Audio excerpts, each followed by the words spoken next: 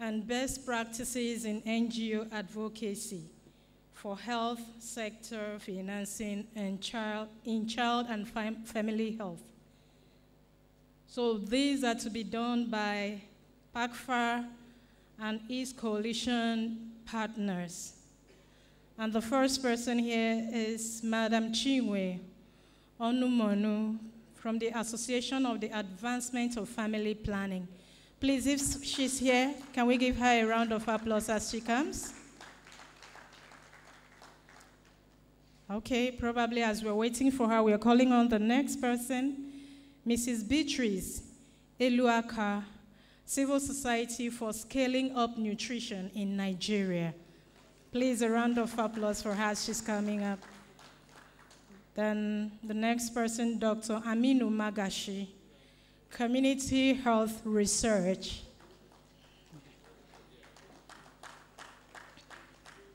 And then the number 4 on the list, Dr. Emmanuel Abanida, Family Planning Consultants.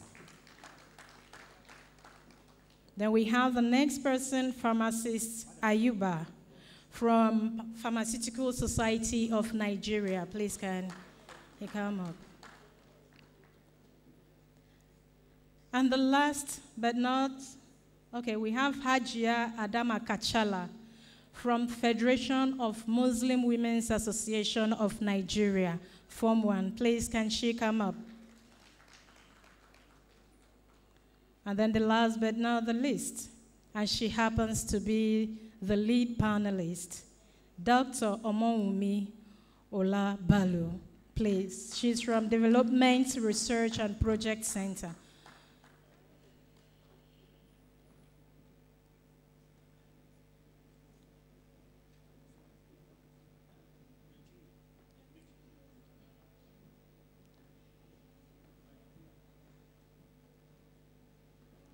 Wow.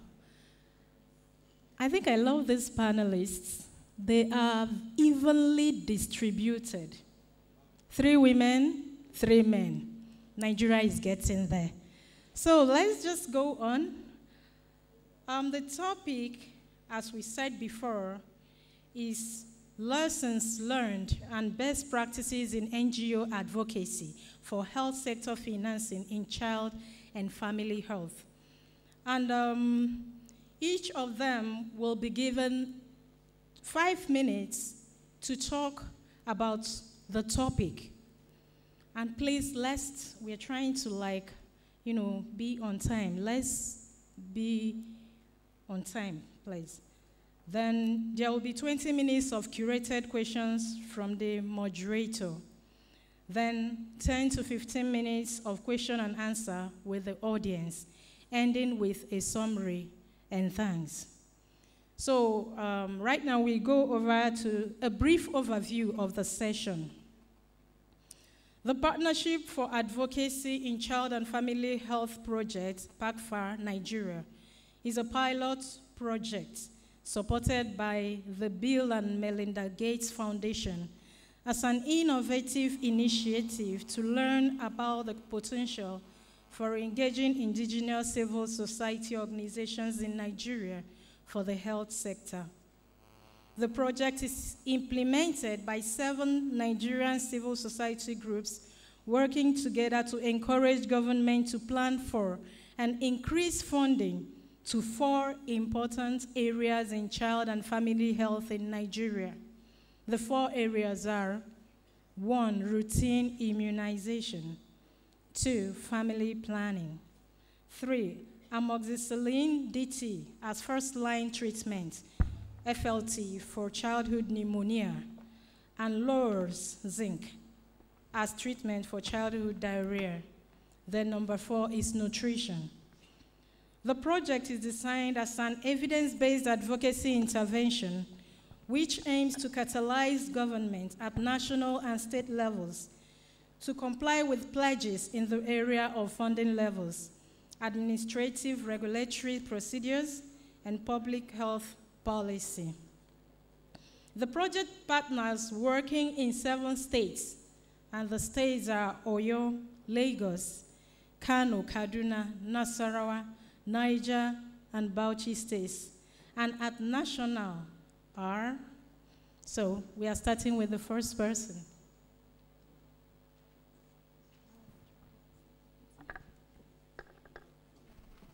Thank you very much. My name is Chinwe Onomono. I am the National Coordinator of the Association for the Advancement of Family Planning. It's a coalition, actually, that has a passion to see a change in the landscape of family planning in Nigeria. Because I don't know how many of you are aware that every day, Nigeria loses 111 women as a result of pregnancy and childbirth. And evidence shows that at least 33% of these deaths can be avoided if we have an effective family planning program working in Nigeria. So that is why we are part of this partnership, because it's a partnership that addresses issues surrounding child and family health. And I've been asked to speak for 5 minutes specifically on the lessons learned being part of this NGO advocacy. I would say that it was actually very interesting and very insightful for us as AFP to be part of this project, because we had been talking family planning, singing family planning like we were all alone. But being part of this partnership helped us to also link family planning to the other issue areas like immunization, nutrition, child health, and even the overall health of the woman and the child. So, for me, working together as a group, as a coalition, actually helped us to raise the issue of family planning and the issues that are affecting family planning in the same country. So we're able to push the agenda forward within the midst of the coalition. And what that meant is that we practice what we call a one-voice advocacy, meaning that as we go for advocacy, we are together as a team seated here, and individually we are talking about the different issues and presenting information and linking it to the issue the other person is talking about. So what it does is that it reduces the apathy to advocacy, which many of the stakeholders, put it out, executives, if we had done it this way, today AFP will go for family planning, tomorrow CSON will go for nutrition. They are tired of NGOs coming and talking to them. So this one voice advocacy helps to avoid that multiple advocacies that targeting the same person many of the times. So it was very, very insightful and a lessons learned for us that we intend to continue. And then it also helped us to really look in depth into the relationship between the key issue areas and identify the beneficial relationships in such a way that it made it easier for them to think through what they are doing and be able to say, you know, family planning many times is seen as an appendage in many of the, in this country. So seeing it in the context of the health of the child and the family made it easier for them to link it to what needs to be done and to do that. The partnership also helped us to kind of raise awareness as a team in terms of one common thing that affects the 4 key issue areas, and that is funding. It's the same person that you will fund family planning, that is supposed to fund nutrition, and so the budget advocacy we did helped us to target all these things and refer the policymakers or decision makers to their own policies that says, we'll do this, we'll do that, we'll do that.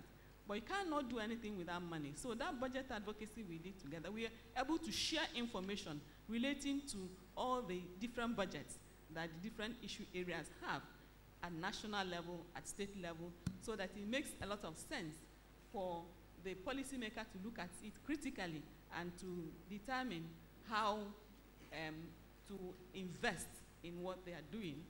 Because what comes out is that if you invest in one, you're losing the return on investment in a way. It's less. If you invest in the 4 of them, your return on investment will be higher as opposed to investing in only one. So it makes a better sense for the policymaker to look at them critically together and invest. And also, we learned a lot from one another. We learned more about immunization, they learned more about family planning, and so on and so on. It was really a very good experience sharing, which has put us on a better pedestal to be able to continue the advocacy. Because you may be talking to somebody about family planning, and a question crops about nutrition. And there's a nutrition person there to really respond adequately to that question. And you, as yourself, you're also learning. We also, one of the other experiences is the fact that it helps us to build capacity as a team. And in building that capacity, you're also building the capacity of the other team. If we did central trainings together, we're able to, in the illustrations and things like that, the staff are able to connect the differences and the commonalities between the other issue areas. So it has been a very worthwhile experience. We learned a lot of lessons in the sense that we are more poised, put it that way, to even continue to work together. Because before then, we were doing our own thing in silos, not really thinking through how it affects the other person. So I think I'm seeing her that she's standing up. My time is up. So let me hand over the microphone to her. Thank you very much. Please, a round of applause for her. We can see how it had affected her in her own area. So we are going on to the second person, Mrs. Beatrice Iluaka. Distinguished ladies and gentlemen, I stand on existing protocol. I represent civil society scaling up nutrition in Nigeria. I'm the project director, CS-SUN. CS-SUN is a coalition of civil society organizations, NGOs that share a common vision. And what is our vision? To transform Nigeria into a country where every citizen has food. And not only has food, but also is nutrition secured. And what is our mission?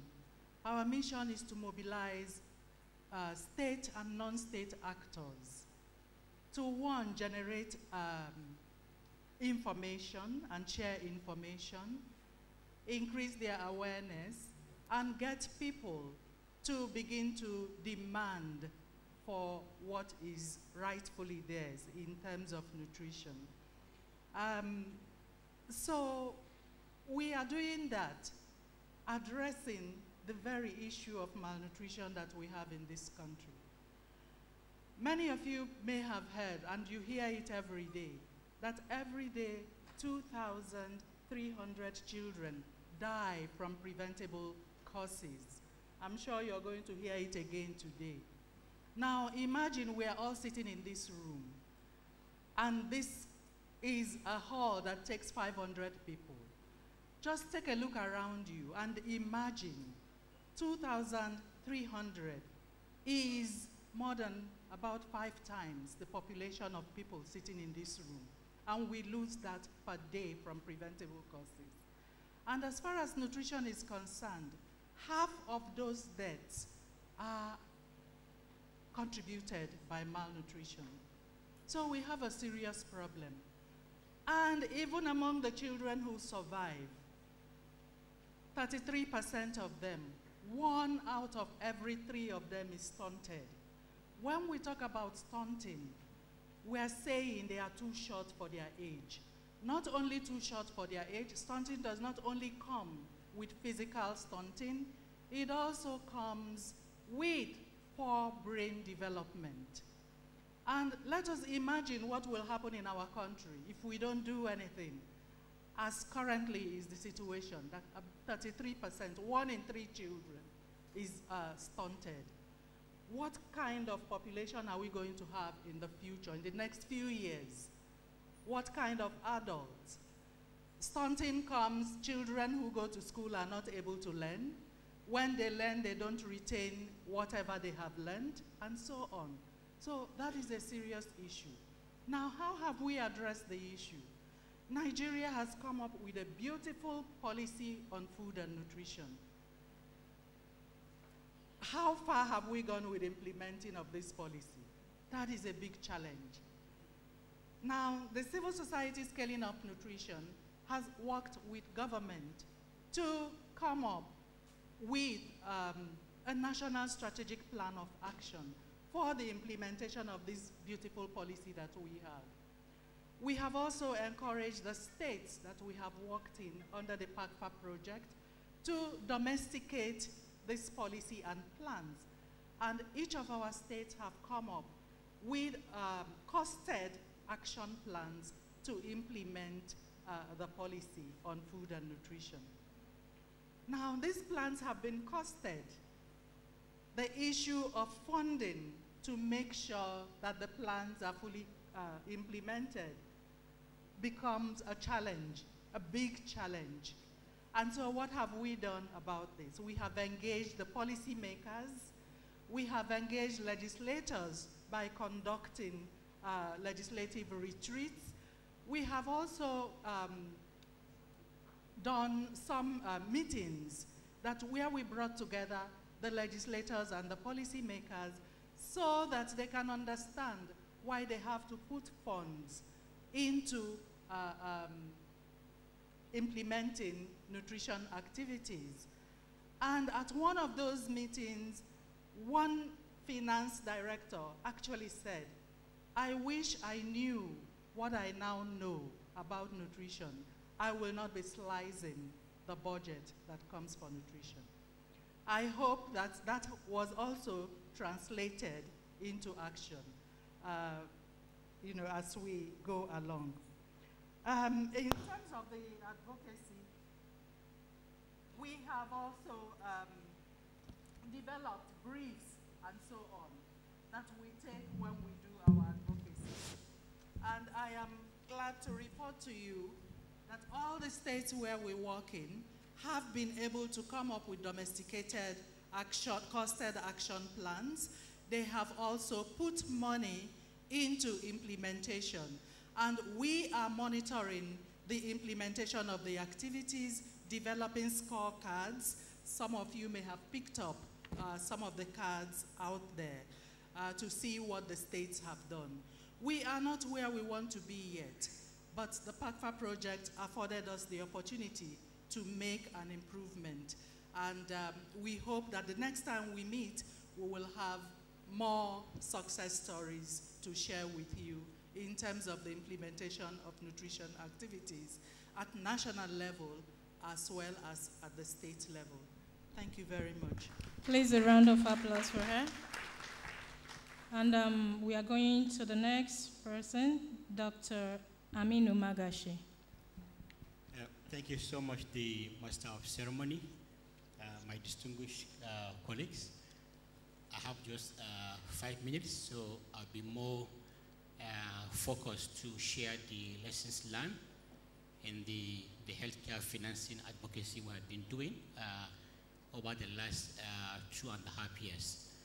The focus of our organization within the PACFaH project, CHR, is to advocate for increasing domestic funding to routine immunization in Kano, Kaduna, Niger, Bauchi, and also at national level. And of course, to also participate fully with my colleagues here to increase the budget overall. That is the target of our own advocacy over the last 2.5 years. So what was the lessons learned, or what were the lessons learned? You had this morning one of the key lessons learned. The Minister of Health, Professor Adewale, commended Bauchi State Government this morning for reaching the 16% Abuja target in 2017. That was one of the lessons learned of a combined effort of a local advocacy by so many partners at the state level. A focused, sustained, realistic advocacy by local partners is actually working as a lessons learned. When we combine our effort together, it brought the issue on the front burner to the highest political actor in the state, the Executive Governor, Governor Emir Abubakar. And that, to me, is one of the lessons learned we are seeing today, Everybody, everywhere you go in Nigeria, they are talking about Bauchi State meeting the 16%. The secret is the partnership and also the effort of the local partners. BASAM in Bauchi, the assembly, working with the NGOs here, we put that sustained advocacy using evidence and a scorecard to show that the previous year's budget were far below the required budget to improve health, and the governor has actually committed the 16% budget. Now, the advocacy lessons learned did not stop there. It also moved to releasing the money, because it's not only about allocating money, the government need to release money. We have a success story in the 4th state where the government released 100% immunization money. This also is part of the advocacy effort. In Bauchi State, the Bauchi State government, the budget this year is 179 million, and I can confirm to you by July this year, 100% of that money was released. In Kaduna State, the money for immunization this year is 125 million. The entire money was released. In Niger State, 91 million, more than half of the money. In Kano, about 450 for this year, million, and also more than half of the money were all released as we are moving into the last quarter of the year. It's not only we on this side of the table, it's the effort of the a lot of coalitions we established at the state level, COMIN in Niger, CADMAM in Kaduna, BASAM in Bauchi, AMCAS in Kano. We strengthen those local structures to engage meaningfully with the government, to be part of the discussion, the budget process, the advocacy, using the scorecard to galvanize action to make a change in those 4 states. So this is some of the lessons learned I want to mention. The second lesson learned I want to mention is participation of the local CSO in immunization. History has shown that before the PACFaH intervention, everywhere you go, immunization working group at national and at state level is the business of the government and those who are putting the money, the international donors and the partners. That was previously. That is a game. When you look at the table that my brother, Dr. Faisal, presented this morning about the NERIC, is the government and international partners. The PACFaH has changed that narrative over the 2.5 years. Today, when you go to Kano, AMCAS is a member of the RI working group in Kano due to the advocacy effort that this project has actually provided. When you go to Kaduna, the CADMAM, the local coalition body, is a member of the RI working group. When you go to Niger, the COMIN co-chair is here today. She is a member of the task force for immunization. She is a member of the healthcare financing working group, courtesy of the sustained advocacy by this project, and of course in collaboration with everybody here. When you go to national level, like I said, every business was donors, those who have the big money, the big purse. The narrative has changed. We have now the National Immunization Financing Tax Team, chaired by Dr. Ben Anyene. In that committee, you have so many local NGOs, including the media and the professional body. This to me are the lessons learned that we need to carry, we need to showcase, we need to generate discussion and sustain the effort beyond the PACFaH project. Now, the last one is the issue of a quarterly interactive dialogue. In Kaduna State today, they have established what they call #Open Kaduna State Ministry of Health.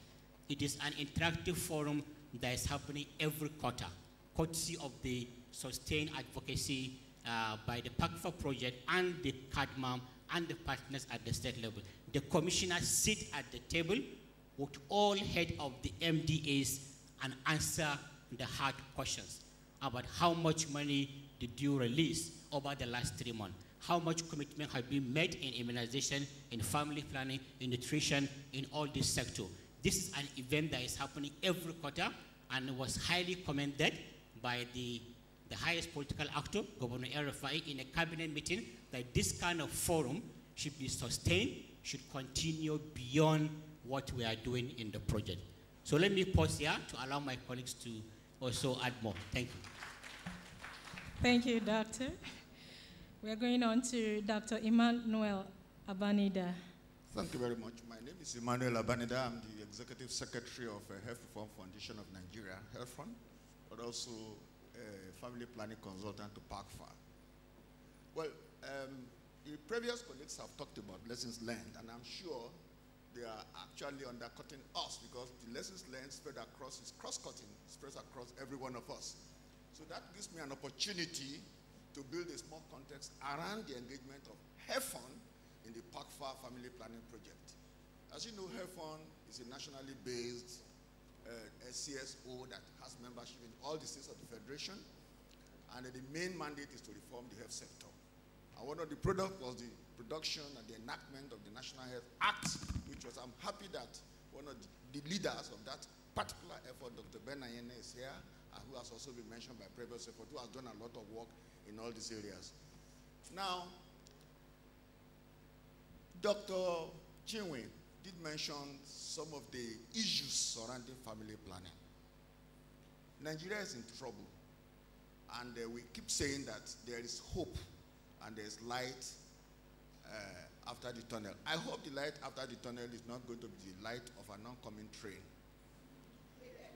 We have had times without number that in the next 20, 25 years, our population will have doubled or even maybe more than that. It has a lot of challenges. Demographic deficiency, you have issue of social despondencies, and has its own anthropological issues too, including increase in crime rate, increase in so many things. So what we have done with PACFaH in the past 3 years in HEFON is to look at how we can latch on some states, Oyo, Nasarawa, and Kaduna State, to see how we can drive and improve the trajectory in the family planning. And we have done so when we had an initial lead analysis of what's happening in these states, where people have given statistics of what's happening, what of every 6 women do not have reproductive health commodities, and many of them are dying every day. As a matter of fact, when you are giving life, it's supposed to be a thing of joy. But in Nigeria, it's almost like the opposite. People are very apprehensive when somebody is getting pregnant because they cannot decide, and when they are delivering, facilities are not there, so many women keep dying every day. We have succeeded in stimulating a lot of discussion and change in terms of what lessons we have learned to change, one, the narrative, the political economic narrative in these 3 states. Well, how have we done that one? In Oyo State, for instance, we had engagement with the executives, engagement with the legislators. And I'm happy also that even the chairman of the Oyo State House of Assembly Committee on Health, Honorable Silas Okunlola, is here, and his colleagues also in the budget, in appropriation, they are here. What we have interacted with them, and the state have been able to understand better that the issue is not just about condom, the issue is not just about whether you are using IUCD, the issue is about what is the impact of your attempt to control or to manage family planning will have on the development and your social structure. You have better education if you have less population you are dealing with and are qualitative. You probably will be able to put less pressure on the infrastructures which you are having, and so on and so forth. On the whole, using different strategies by HEFON PACFaH coalition, which includes advocacy, includes coalition building, includes capacity building, includes impactive learning, and also include social coalition, we'll be able to pull a lot of traction, not only in Oyo State, but also in Nasarawa State, where we worked with Pathfinder and other partner agencies. In Kaduna State, again, we work with Cadman and other agencies, and all of our partners here, and we've succeeded, at least in most of these states, one, to have a costed implementation plan for family planning, and in some of the states, we have also, in Oyo State, we have done training for the execution of that implementation plan, and we have also done plan that in the next 1 year, this is how much we expect to get in the budget of Oyo State and the budget of Nasarawa and Kaduna State, which has kept improving for family planning commodities. That's number one. Number 2 is that the coalition among all the members within this PACFaH structure has helped us to have both vertical and horizontal learning. Many of us are concentrating on family planning, whereas we are working with colleagues who are also on the immunization and colleagues who are also on nutrition. What lesson is there? We are showcasing to the state and the sub-state levels that you need to do work integrally. Siloization will not help, and we have seen it work. In a place where you have a lot of human resource scarcity and paucity, the little person you have, or maybe the small health worker or the single health worker in the health facility should be able to deliver family planning, should be able to deliver immunization, should be able to deliver nutrition, and should be able to do at least simple bathway and maybe a child bath. So these are some of the lessons that we have learned. On the whole, we have seen that the traction which we have pulled and the coalition which we have built at the state will be able to sustain even when PACFaH, current PACFaH program goes away. It is our hope that because we've used both the CSOs, the community-based organizations, and in fact the family-based organizations, church-based organizations in many of the states where we are working, and pull them together and tell them that, look, this is not about PACFaH, this is not about CHR, but it's about you sustaining what we have done so that you can move ahead and have a family and have a country where the population is well managed, where there will be no explosion, where there will be no poverty, where we'll be able to have manageable dependency ratio and have a good national development. That is the only way we can achieve universal health coverage, sustainable development goals, and that's the only way we can achieve good national development. Thank you very much. Thank you, sir. We are going over to pharmacist Ayuba, Pharmaceutical Society of Nigeria. Okay, thank you, moderator. Good afternoon, ladies and gentlemen. I'm standing on behalf of my program director, pharmacist Ibrahim Tanko Ayuba. My name is David Apoto. So the voice you'll be hearing is the voice of pharmacist Ayuba, but the person you are seeing is David. Just imagine if you didn't live to see your 5th birthday. As we speak, 1 in every 8 children in Nigeria will die before seeing their 5th birthday. And of those figures, every 24 hours, 1,100 children will die from preventable pneumonia and diarrhea. That equals to every hour you are seeing 46 innocent lives dying from preventable pneumonia and diarrhea.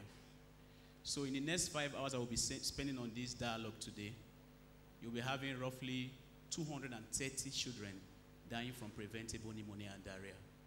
These statistics are from the most recent National Demographic and Health Survey report of Nigeria. To support the government in driving down these preventable deaths, my organization, PSN, has the mandate in the PACFaH coalition to engage with the government and other relevant stakeholders to see how we can reduce and possibly eliminate preventable deaths from pneumonia and diarrhea.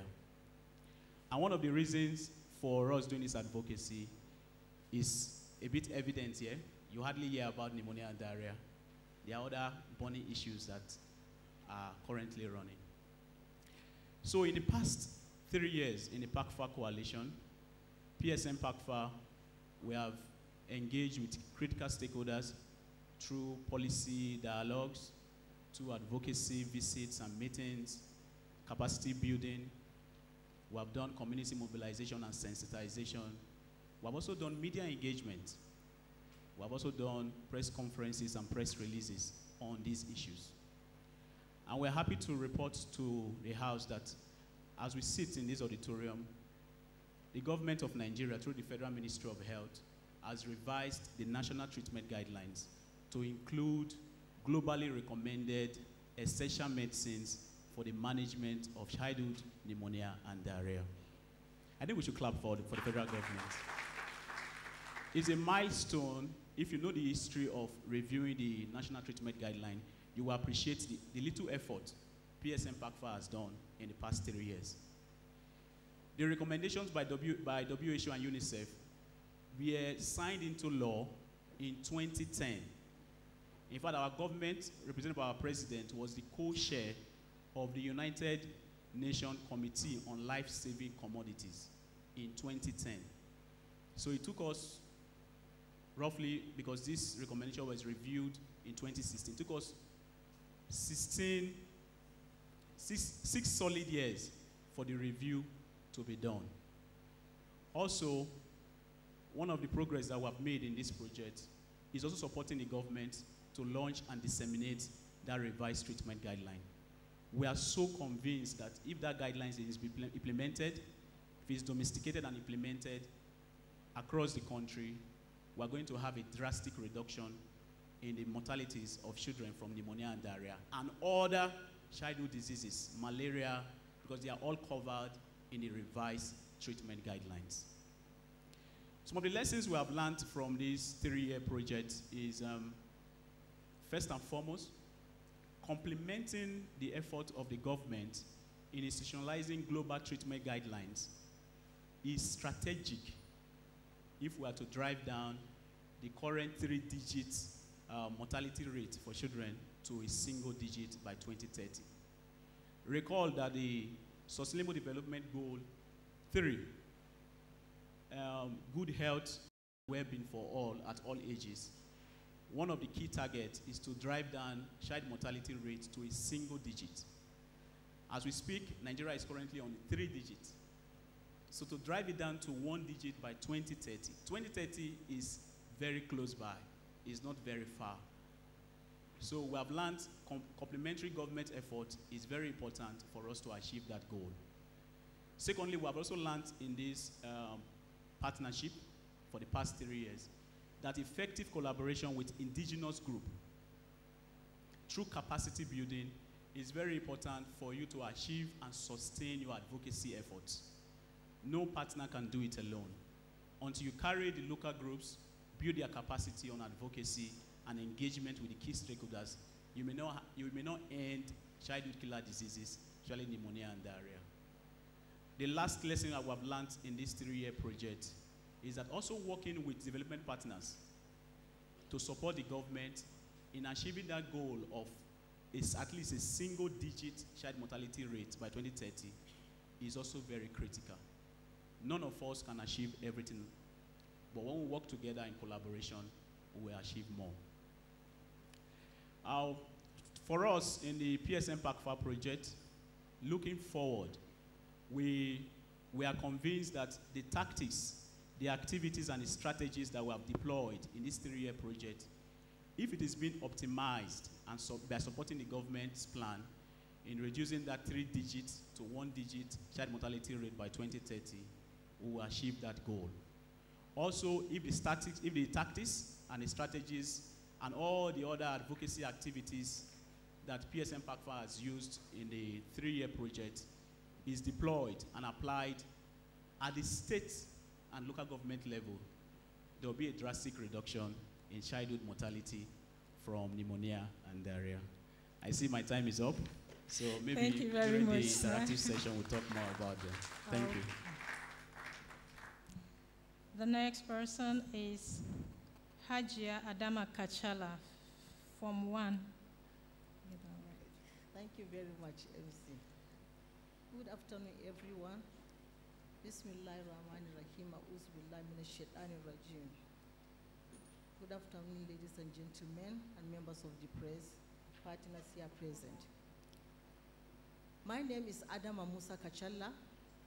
I am standing in for my project director, Hajia Farida Sada Yusuf, who is unavoidably absent due to ill health.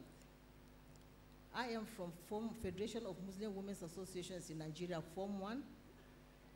Form 1 is an umbrella body of women, Muslim women in Nigeria, which has presence in 36 states. It has a vision and it has a mission. The vision is to see that women are empowered to be role model, to impact positively in the society. And the vision is to see that their socio-economic status are raised up so that at least it improves their socio-economic status, the women, children, and the youth. It has presence in 36 states, I've told you, with more than 600 affiliates that cuts across Nigeria, including Abuja, and with presence in local government areas in all the 36 states. Federation of Muslim Women's Associations in Nigeria is one of the 8 indigenous organizations in PACFaH project that is saddled with the responsibility to identify faith-based organizations mobilized constituencies of traditional and religious leaders and their groups and women groups to identify grassroots, to have their voices brought to the fore so that they join the broad-based advocacy campaign network. To achieve this, the Federation of Muslim Women Associations in Nigeria has taken a giant step to see that it supports the activities of issue lists, which I've just heard. They have given the facsimile of what happens at present, which is correct. You will see children, women dying every day. One wonders what is happening. If you leave these children to die every day, the father suffers and the mother suffers. Nobody will sleep with their eyes closed when these people are suffering. So Form 1 takes it upon it with its mandate in the PACFaH project to see that it brings on board these traditional religious leaders so that they come and intervene, they help, so that their activities, our activities and that of the issue list activities and messages will be harmonized in order to achieve the project investment outcome. So we have involved, we have engaged, we have gotten appointments, audience with emirs and chiefs, Emir of Kano, Kaduna, Zazzau, Nasarawa, Niger, Olubadan of Badanland, Akram of Badagry, that of Niger, I've said it, and Bauchi, that of Das, Emir of Das. And these people have been involved actively to see that children and mothers have gained their own, to help the helpless, those who are downtrodden, those who do not have the money to go to the hospitals to buy these commodities. So in the course of that, we have engaged with some ministers, commissioners at state level, local government chairmen. We have gone through them to see that they come on board to help us achieve this numerous task. And the outcome is that during our interactions, before then, we have trained about 221 faith-based organizations. We have mentored, we have given them capacity building to be able to plan, to advocate, to be advocates, to plan and carry out the activities that will be in support to those issue lists that we have just heard about, and that is routine immunization, family planning, childhood killer diseases, in particular pneumonia and diarrhea, and nutrition. So these people have come to intervene, and their interventions has worked well. We have penetrated down to the Emirate Councils, Emirate Council Committee on Health. If you look at Bauchi, for instance, there is something they call BOSECO. This BOSECO is Bauchi State Emirate Council Committee on Health. And we have taken a giant step to see that not only we work with them on the surface, but we go deeply into the Emirate Councils to see that they are closer to the people of the grassroots, so that they uplift these people. They are custodians of norms, values, and culture. They are associated with grassroots people. If you talk of pneumonia and diarrhea, if you talk of family planning, if you talk of nutrition, children abuse stunted, you will find that you find these people mostly in rural areas. In urban areas, people have the money, people are knowledgeable, people are aware of this. But in rural areas, those people up till now, to the time we went down to the grassroots, a woman who farms doesn't know that she farms. She has this water leaf in her farm near her. She doesn't know that she is supposed to give to her child so that it helps, it is a nutritious value. She goes out to sell it in the market. That means she is ignorant.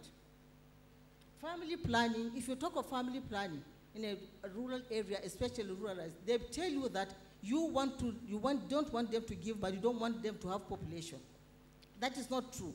And we have penetrated in this area to show a rural woman that family planning does not mean that you are going to give birth to either one or two, but it's all about child spacing. That is why we have brought our traditional and religious leaders to intervene, and they have come out